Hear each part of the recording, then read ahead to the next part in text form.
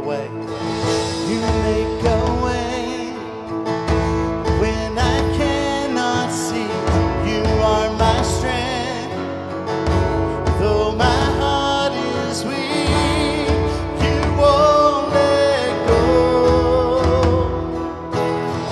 You take my place on this battlefield. You are before. You're my sword and shield. I'm not alone. You fight for me.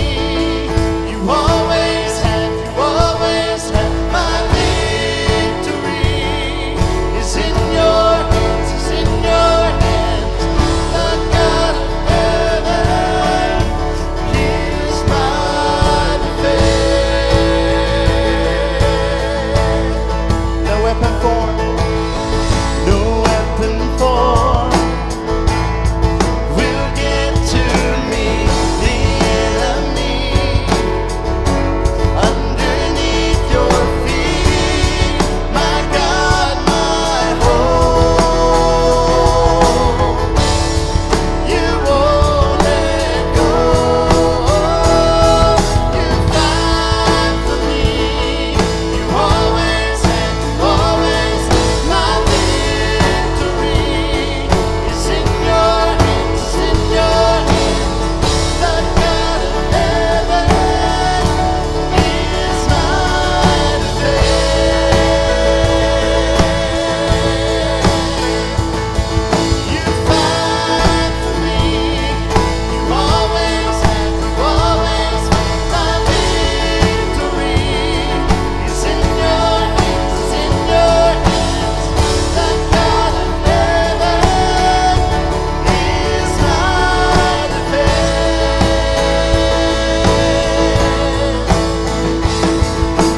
I will not fear, though armies will rise. Oh, I will not fear, for you are on my side. I will not fear. I will not fear, though armies will rise. I will not fear, for you are on my side. You fight for me. You always have. You always have. My victory is in your hands. Is in your hands. The God of heaven is my defense.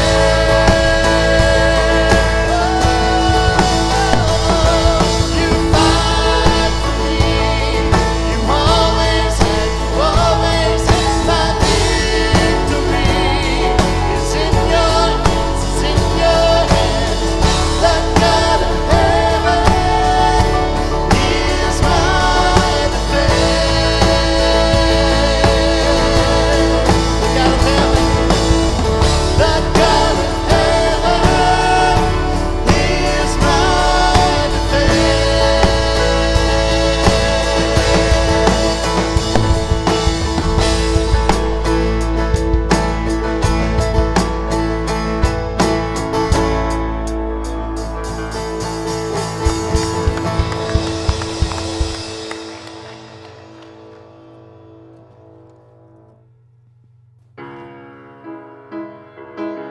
If you come into this place this morning and you feel like you're separated from God and you feel like you've lost your way and you can't find your way back, God's in this place here and this morning waiting for you with his arms open wide. No matter where you're at in your life, no matter where you've gone, where you've been, God's sitting here waiting for you and he's going to come after you today.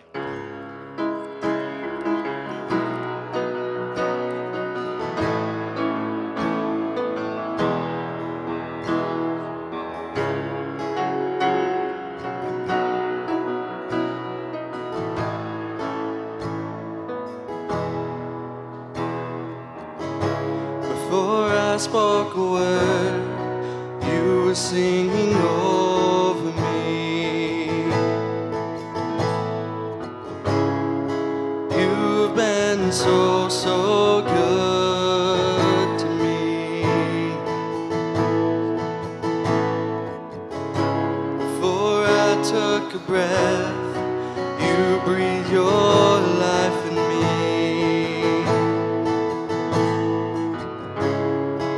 You've been so, so kind to me. And oh, the overwhelming, never-ending, reckless love of God. Oh, it chases me down, fights till I'm found, leaves the 99. I couldn't earn it, I don't deserve it, still you give yourself away. Oh, the overwhelming, never-ending, reckless love of God.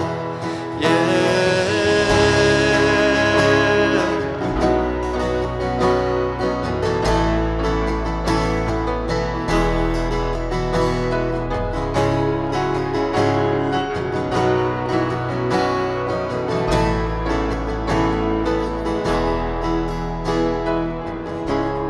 When I was your foe, still your love fought for me. You've been so, so good to me.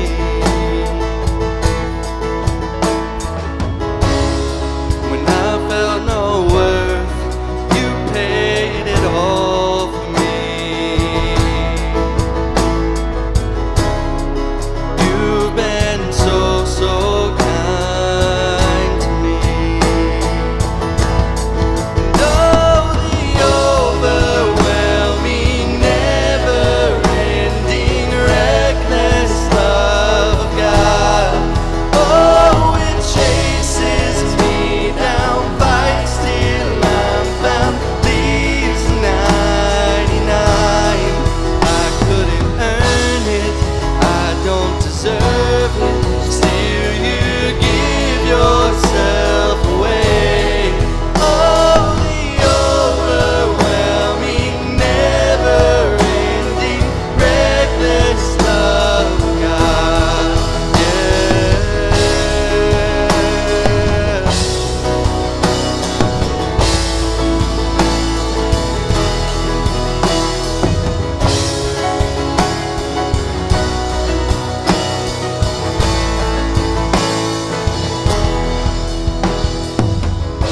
There's no shadow you won't light up, mountain you won't climb up, coming after me.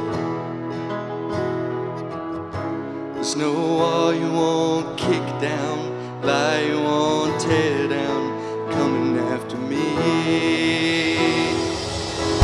There's no shadow you won't light up, mountain you won't climb up, coming after me.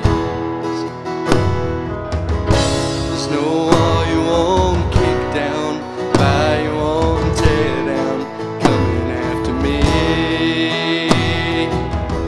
There's no shadow you won't light up, mountain you won't climb up, coming after me. There's no wall you won't kick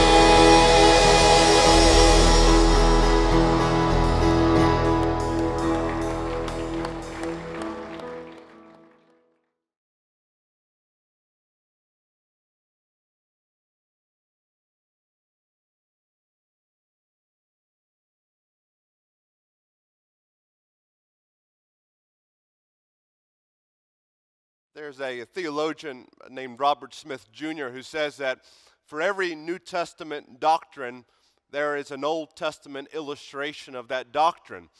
And so if the primary doctrine of the New Testament then is that we are redeemed by the blood of Jesus Christ, if the primary doctrine of the New Testament is that those who come to Christ, those who seek forgiveness for their sins through his shed blood are saved, then there must be many Old Testament illustrations or pictures of that doctrine.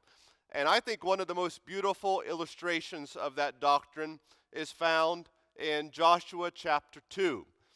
It begins, and I want to read verses 1 and then 17 through 21 to you today, although the whole chapter is worthy of consideration.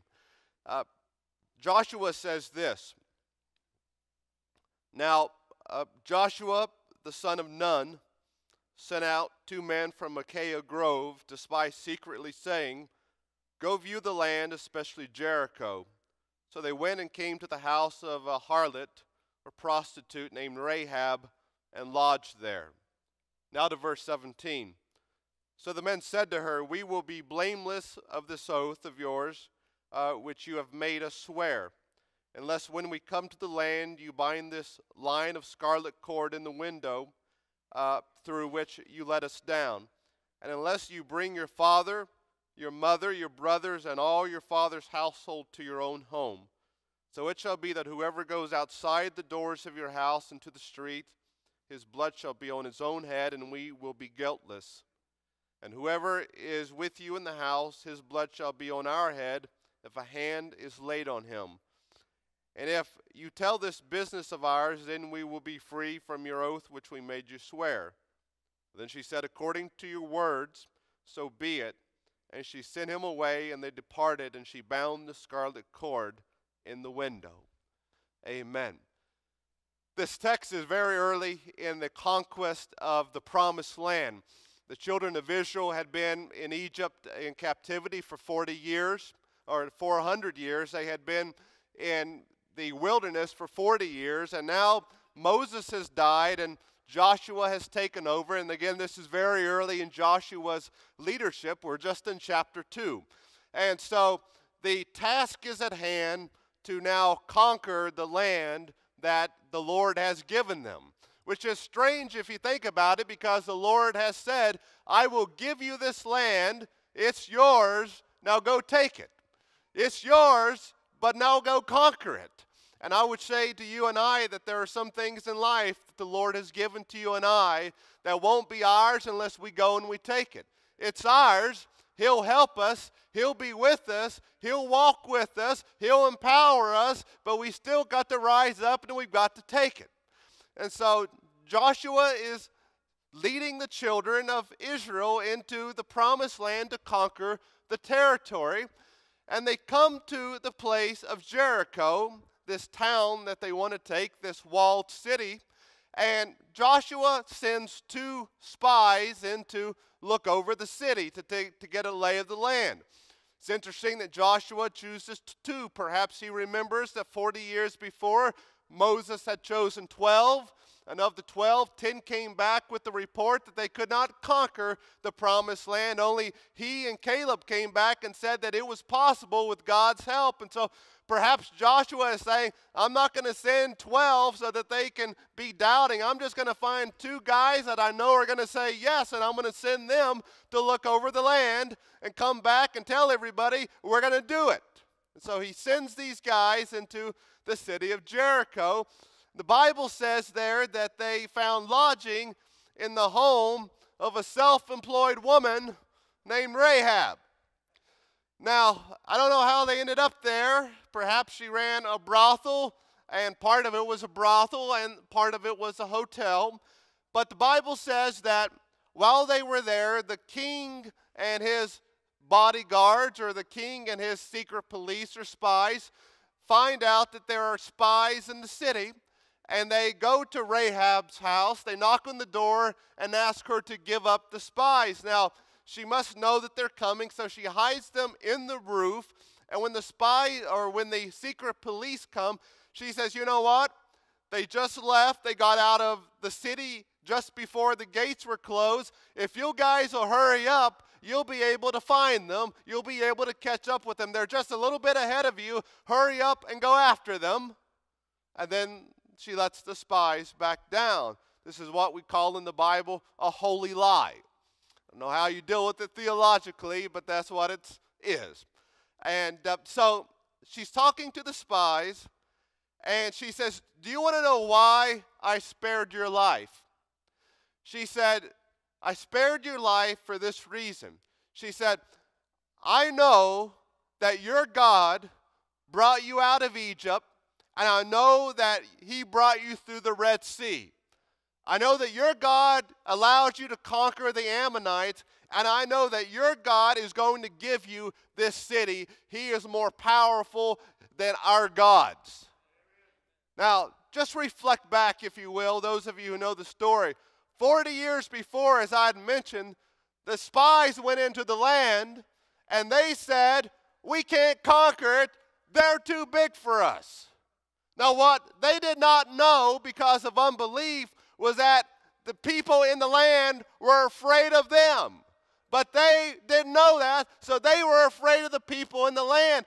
God knew that the people in the land were afraid of them. God knew they could take the land. God knew that the hearts of the people would not stand up when they came in, but they didn't know it because they didn't believe in God.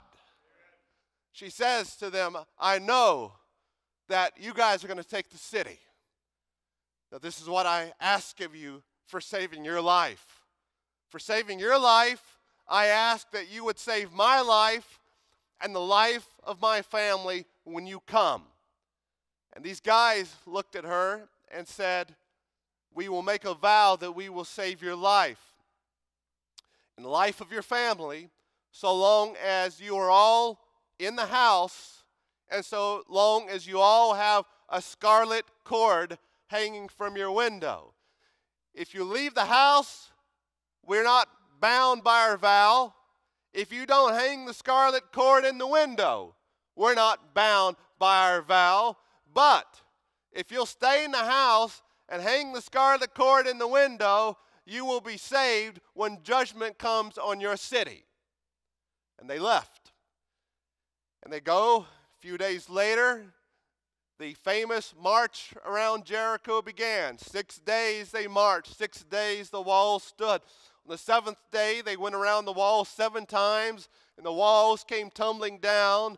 But the spies remembered the vow, and Rahab and her entire family were saved in that moment, and they became part of Israel from that day forward.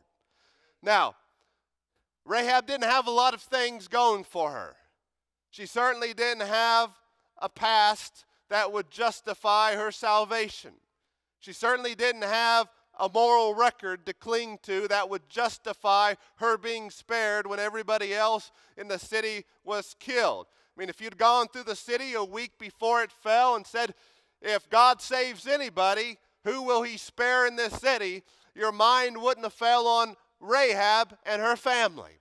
She did not have a great lineage in which to put any trust in. In fact, her name is Rahab. She's named after the Egyptian god of the sun. She's in a pagan family, and if there had been a railroad track running down the middle of Jericho, she wouldn't have been born on the right side of it. She didn't have a lot going for her. She didn't know theology. She knew very little about God, only that he seemed to be a lot stronger than the gods that she grew up with. But she did have some things going for her. One thing she had going for her was courage. She was bold. She was strong. When faced with the prospect of death, she stood up for what she thought was right. She stood up for what she thought would save her family. She had a courage about her that others did not have. And maybe that came from her line of work. Maybe that came from the way she was raised. But she was a courageous, strong, brave person. And there are some things in this life that you and I are not going to attain that God would want us to have because we're not brave enough, we're not courageous enough, we're not strong enough, to go out and get them. Like the children of Israel who wandered in the wilderness for 40 years, they could have had the promised land. That generation could have, but they weren't courageous enough to go get it.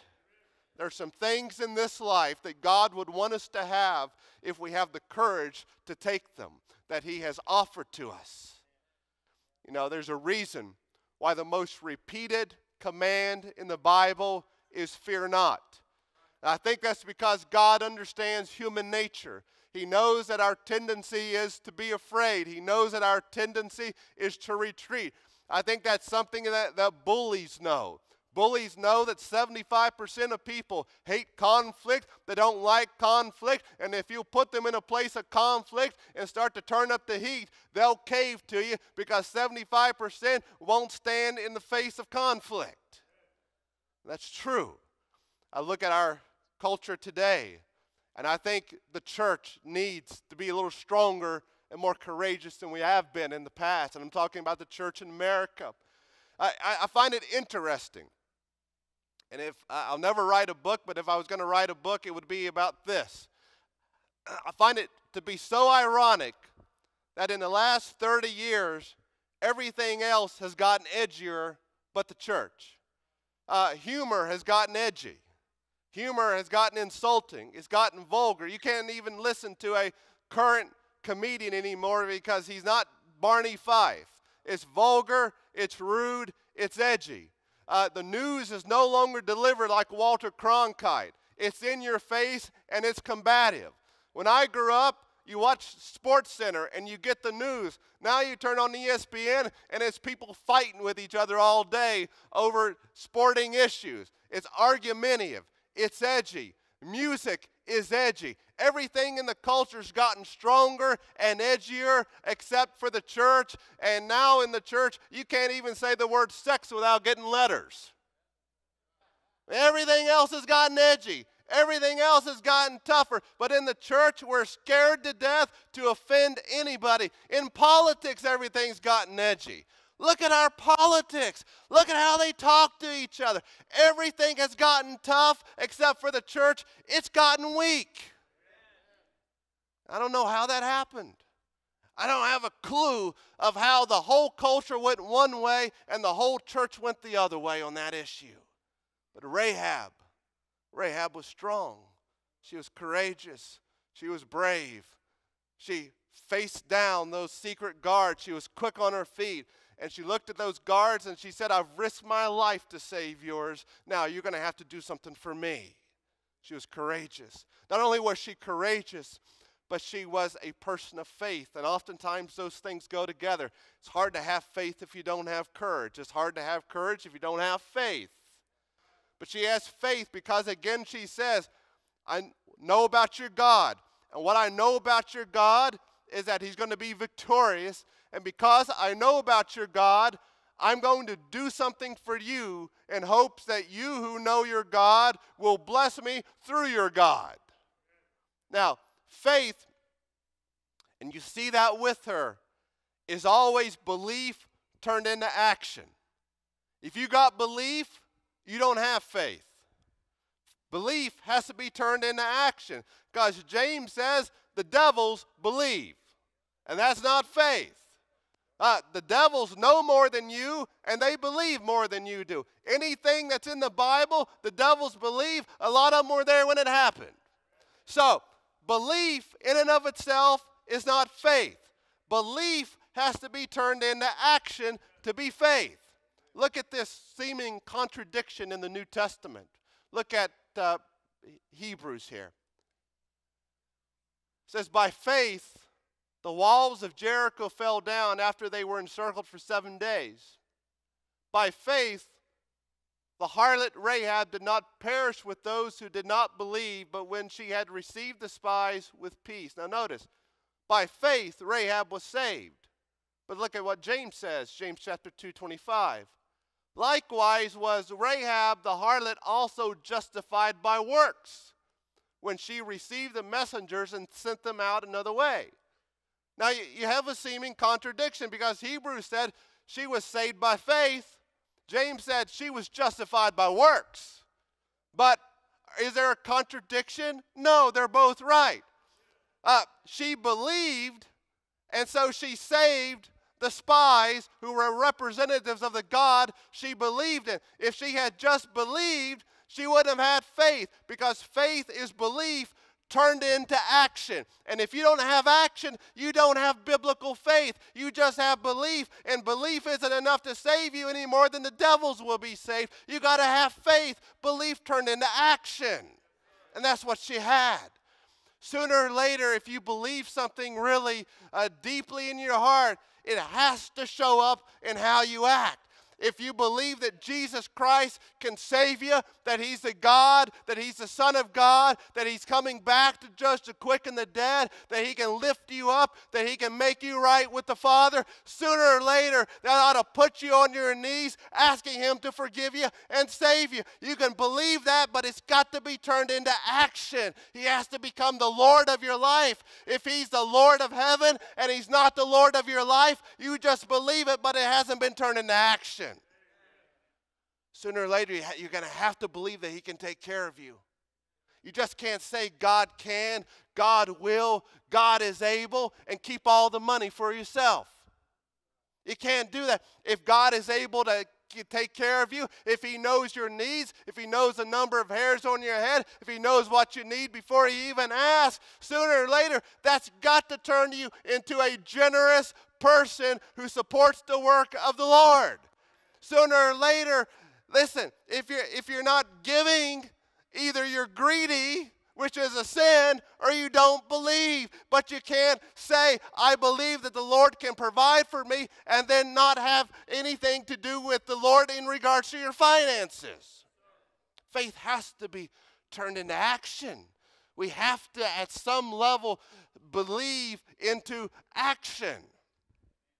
I was thinking the other day, I don't know why I was thinking this. It's just things that crossed your head. But I was thinking about climate change. Why I was thinking about climate change, there was nothing that prompted me to think about climate change. Maybe, I don't know why, but something I ate. And but I was just sitting there thinking about, why am I not worried about climate change? Maybe I should be worried about climate change, but why am I currently not worried about climate change? And I just started to think, well, there's 4 reasons why I'm not worried about climate change. 3 are okay, but it's really the 4th one is the reason I'm not worried about climate change. The 3 that are there but that don't seal the deal is that the people who seem to be worried about climate change don't seem to be doing anything about climate change.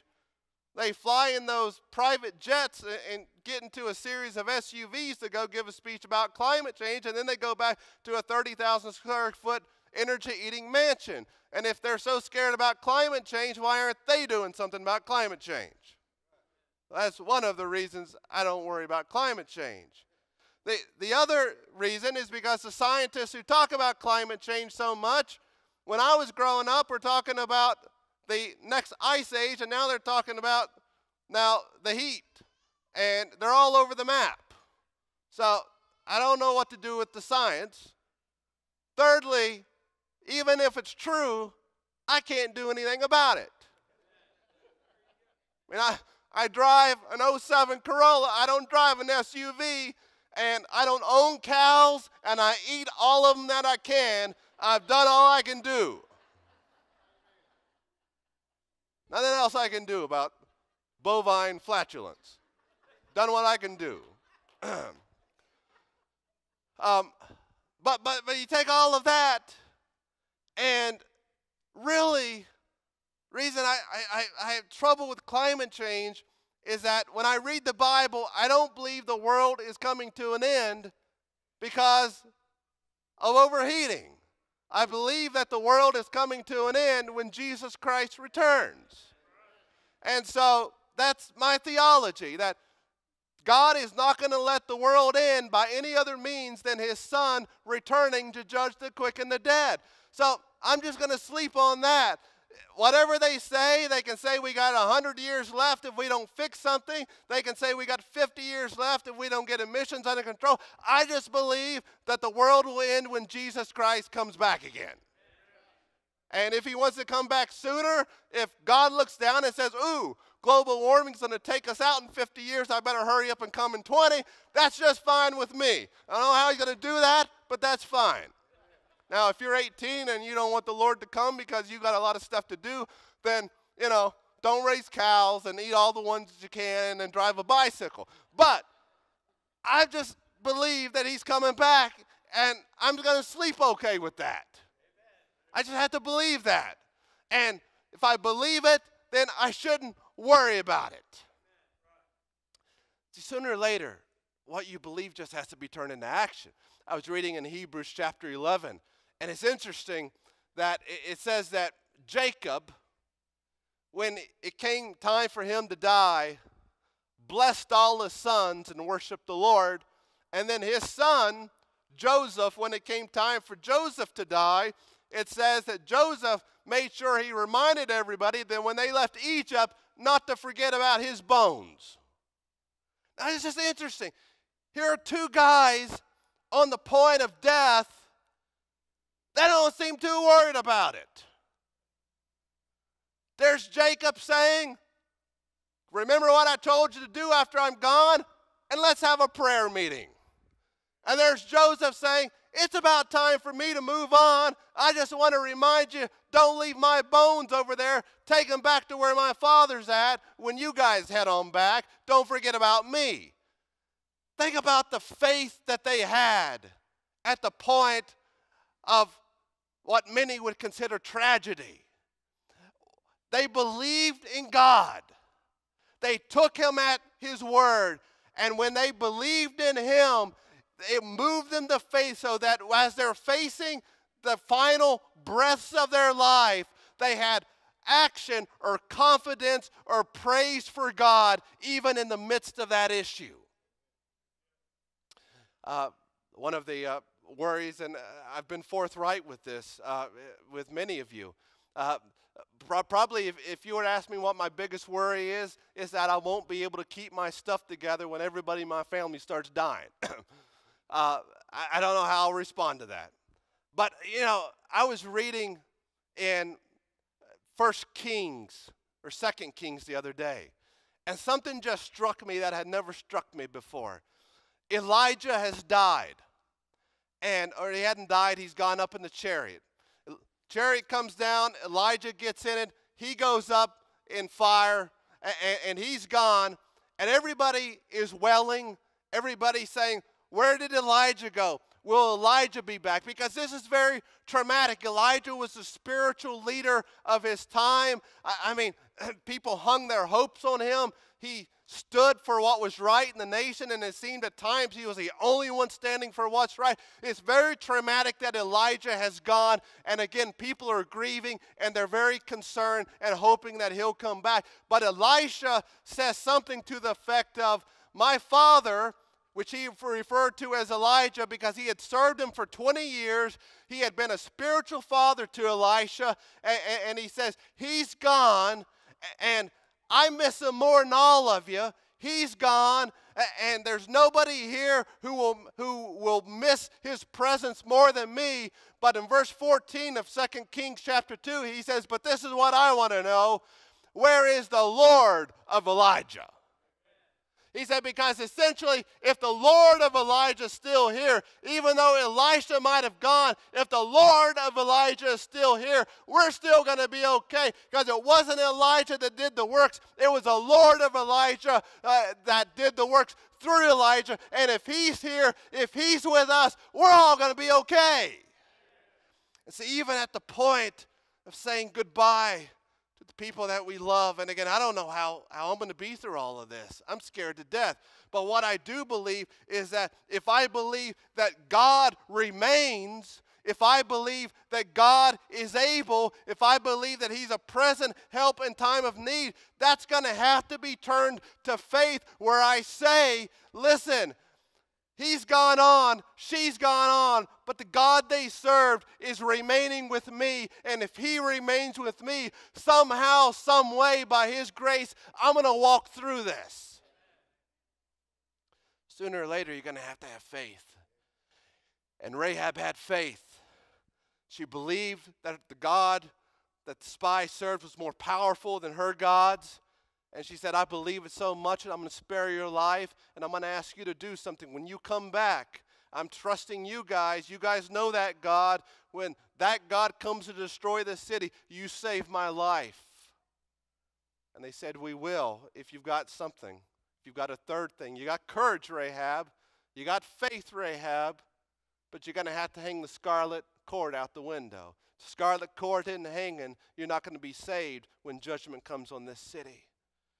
Now again, this is typology. This is a picture of something. And what it is a picture of is immediately something that had preceded it. 40 years before, when when the Israelites were leaving Egypt, the final night they were there was the Passover. And God said through Moses that each person was to kill a lamb, and they were to paint on the door post. They were to put blood on the doorpost, and when the angel of death passed over, hence Passover, that he would pass over and spare any family that had the blood on the doorpost. Now, these spies knew about that. That was very much a part of their legacy, because this had happened 40 years before. This is how they had been spared. And so here are these spies, and they say, essentially, don't go kill a lamb and put blood all over your house. That's going to be conspicuous. But put the scarlet cord. You hang it out the window. And what the Passover was for us 40 years ago, the blood on the doorpost, that scarlet cord will be for you when the armies come into this city in a few days. Now we know the Passover points to Christ. The Passover points to Christ. The scarlet cord, which points to the Passover, points to Christ. What we know in the Bible is that when Jesus Christ came, John the Baptist said, behold the Lamb of God. And Jesus became the perfect image of what the Passover and what the scarlet cord represented, which is this, that when you and I come to Christ, when you and I accept his sacrifice on the cross, whenever we look at the blood that was shed for sin, and we say, may that blood be for me, may my sins be covered by that blood. I'm turning from my sins and I'm turning to you as Savior, and may the blood you shed on Calvary cover my sins. When your Father looks down, when we do that, we have blood on our doorpost. We have a scarlet cord hanging out our window, so to speak. So when God looks down on us, he sees not our sins, but he sees the blood of Jesus Christ. Now, you can have courage and you can have faith, but if you don't have the blood, that's not enough to get you through the coming judgment. All the courage and all the faith in the world won't save you if you reject Jesus Christ. Jesus Christ is who God has designated as his Savior. And it is coming to Jesus and being covered by his sacrifice that will get us through the judgment that will come at the end of time or before that. Because the angel of death may pass over you before Jesus Christ comes again. The angel of death passes over everybody. The rate of death is one per one person. But Passover is coming to you. And you need to have the blood of Jesus Christ on your doorpost. You need to have the scarlet cord hanging out your window. Here's this woman, Rahab. She did not have a great record to run on. She did not have what we might consider a record of righteousness. But she had courage. She had faith. And she had a scarlet cord, and she was saved. Her family was not maybe the kind of family that you would expect God to be merciful to when he seemed to be unmerciful to others. But because of the courage, because of the faith, because of the scarlet cord of Rahab, they were saved when judgment came on their city.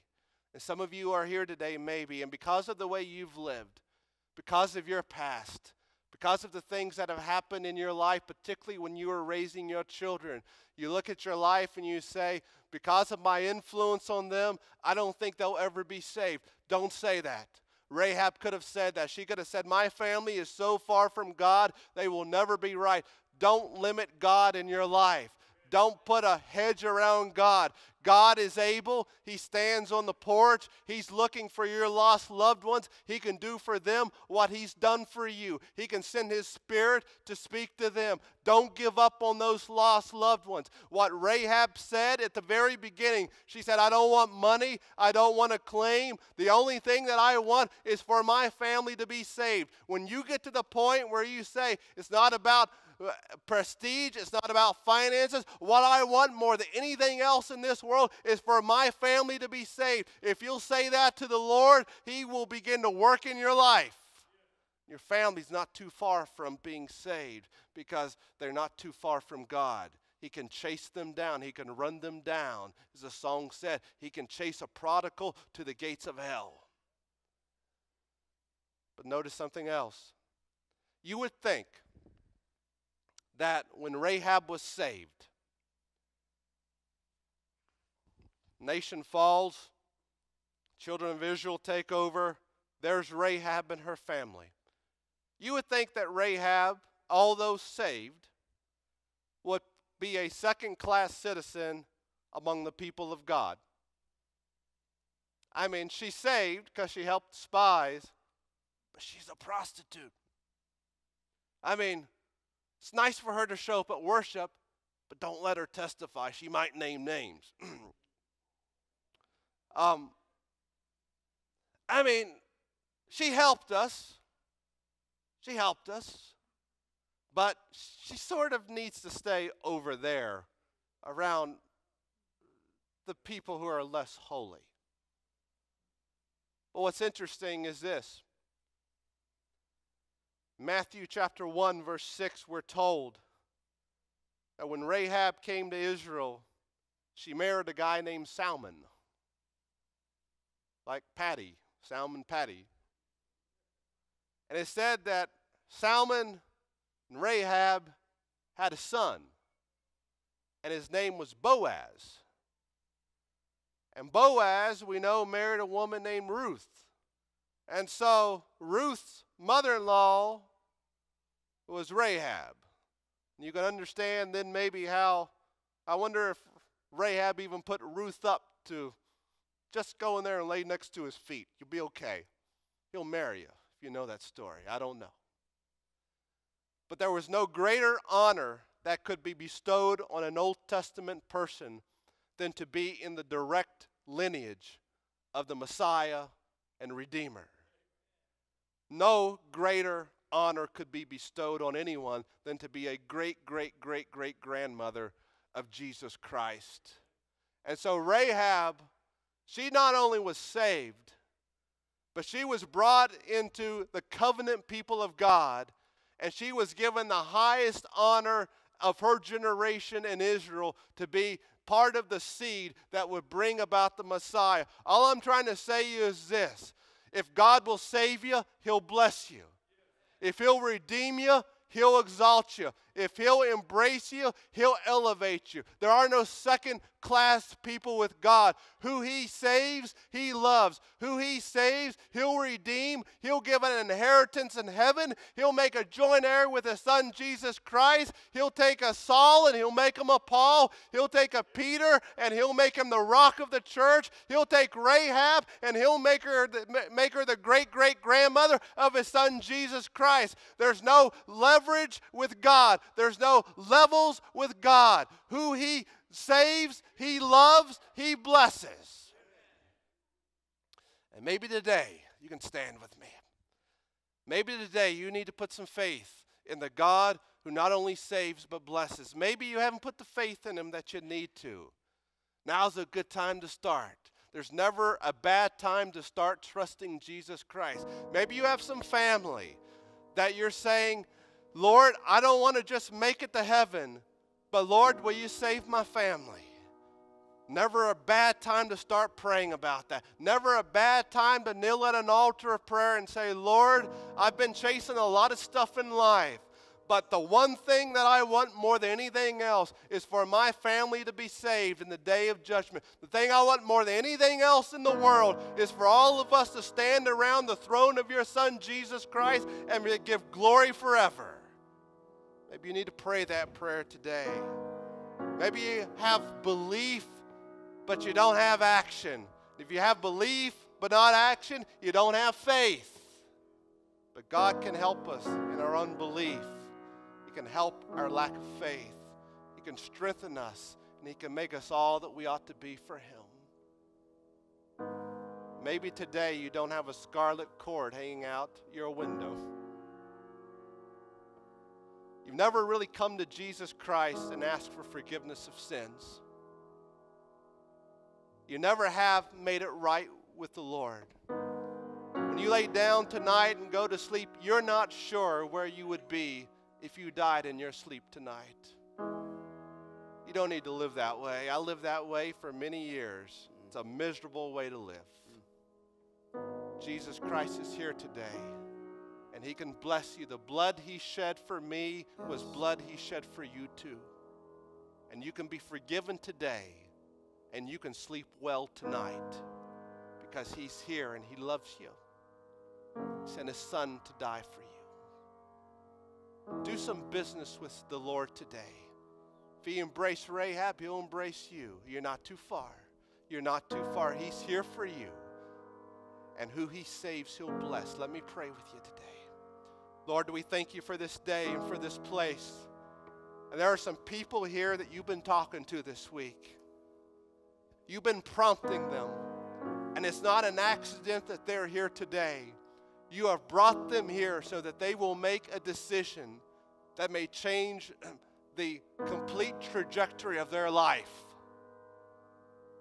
Father, I pray that You'll give them courage. Oh, Lord, don't let them retreat. Don't let them back up from You. Don't let Satan whisper into their ears in this moment. You can think about this later. You don't want to go forward. You don't want to make a scene. You don't want to make a fool out of yourself.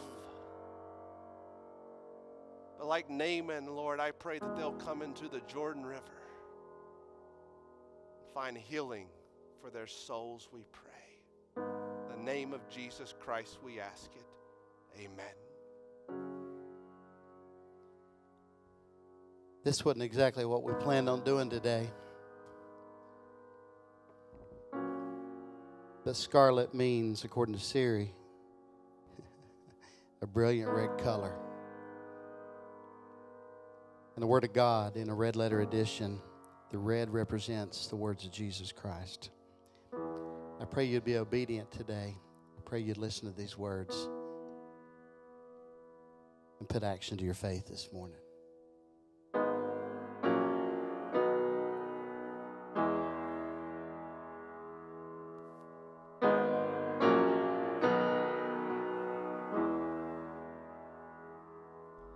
There I was on death row,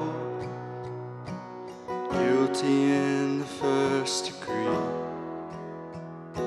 Son of God hanging on the hill. Hell was my destiny. The crowd was shouting, crucify. Could have come from these lips of mine. The dirty shame was killing me. It would take a miracle to wash me clean. Then I read the red letters, and the ground began to shake. The prison walls started falling, and I became a free man that day.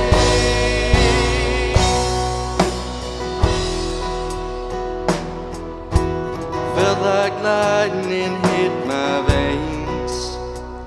My dead heart began to beat. Breath of God filled